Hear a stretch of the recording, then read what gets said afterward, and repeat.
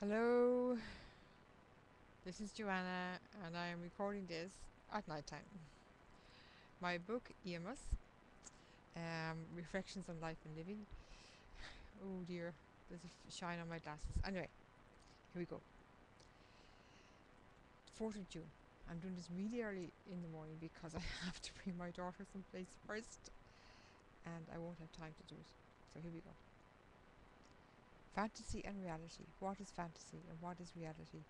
Is not reality how we view it, and is not our own interpretation of it?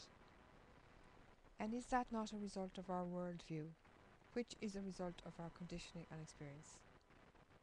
Is not our conditioning based on someone else's fantasy?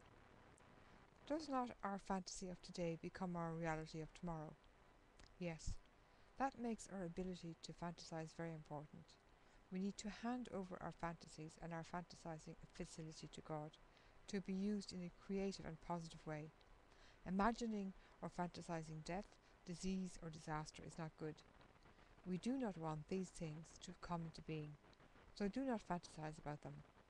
Do not expect the worst, or you will get it. Think only good for yourself and others. Ask God to put the right pictures in your mind about yourself, your future, and others. There is a perfect self-expression for you.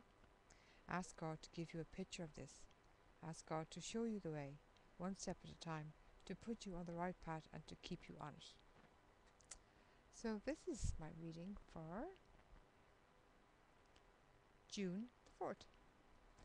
So I wish you all very well today. I've had a very trying day today, and tomorrow looks like it's going to be another day that will challenge me.